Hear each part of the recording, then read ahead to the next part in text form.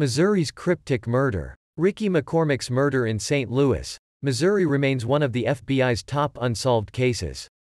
McCormick's body was dumped in a field in 1999 with 2 encrypted notes found in his trouser pockets.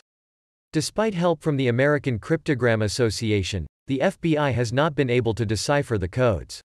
"We are really good at what we do," the FBI's Dan Olson said in a statement, "but we could use some help with this one." The code might reveal McCormick's whereabouts before his death and lead to the killer.